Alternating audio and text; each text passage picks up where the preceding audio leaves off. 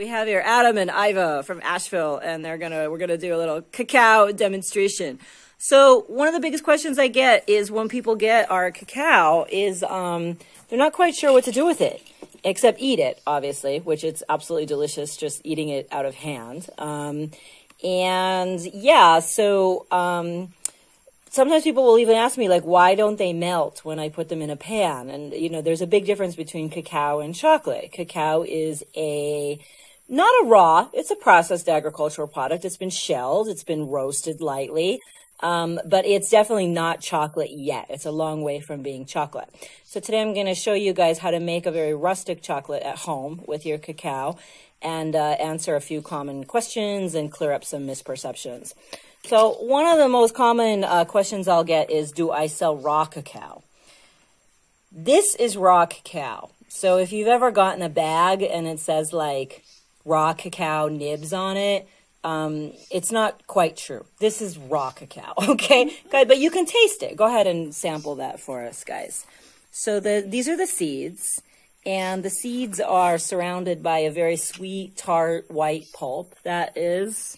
What do you guys think of the cacao pulp? Sweet. Tastes fruity. Yeah, it's fruity and sweet, right? Does it taste anything like chocolate? No. No. Okay. So, so cacao, it comes in this nice little fruity container. And then it's called to chupar, to suck on the pulp. And then once you do that, you can start to see the seed underneath. Okay, and then I've got other videos showing how we ferment the seeds and everything, so we don't need to get into that. But just to clear up this misperception, this is raw cacao. So this is cacao that has been very lightly roasted and hand shelled. You'll notice that it's not crushed, but that's about what we're going to do now. Okay, guys, so go ahead and put some of that cacao into the grinder. So this is a very old-fashioned device. If you ever happen to see one of these at a garage sale or yard sale or anything called a Corona Molino, I highly recommend picking one of these up. You can also use it for coffee. You can grind chestnuts or acorns with it. You can grind corn in it. You can make your own flour. It's basically a mill. It's a very old-fashioned mill.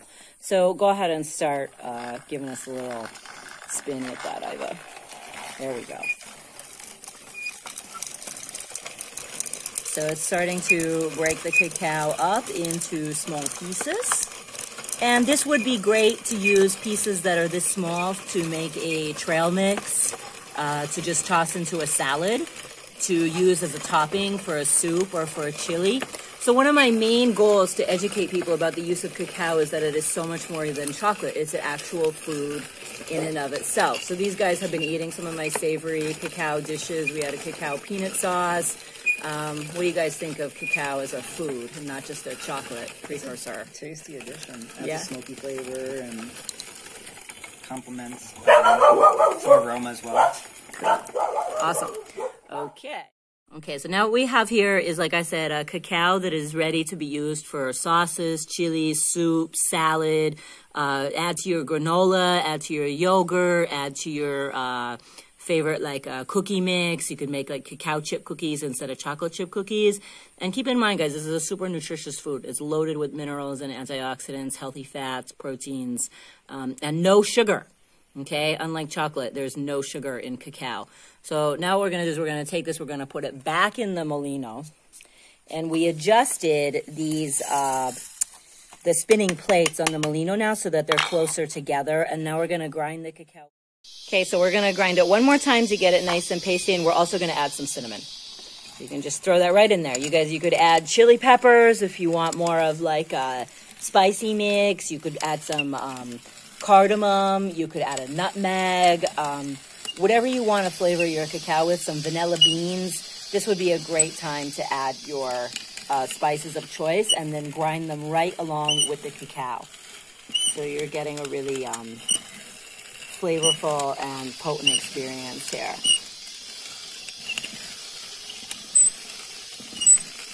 Awesome.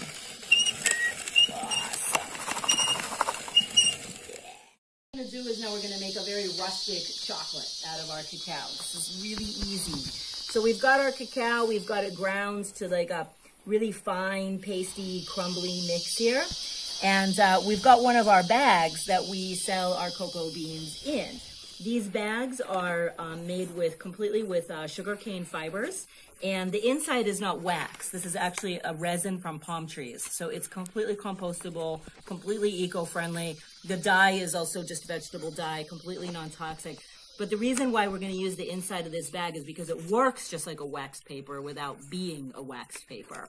So what we're going to do is we're going to mix in a little bit of panela, which is like a very rustic brown sugar, basically like a crystallized molasses from our area.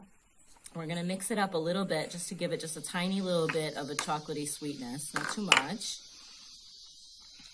And then we're going to put this in our bag.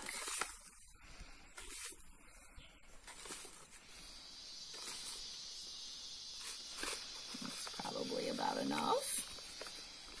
Flatten it out a little bit. And then we're going to use the bag to compress the chocolate into a little candy bar, basically. So you can just go like this. That might be a little bit too much. Oh, it was already compressed. Look at that. Okay.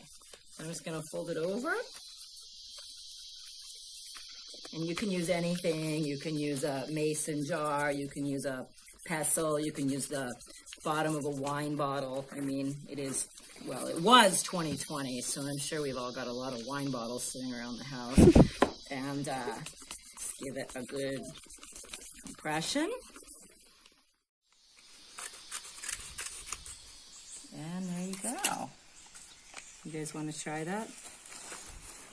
And if you put it in the refrigerator and you let it set, it will actually turn into a nice chocolate bar.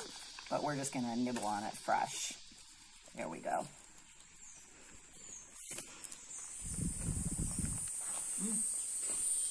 Okay.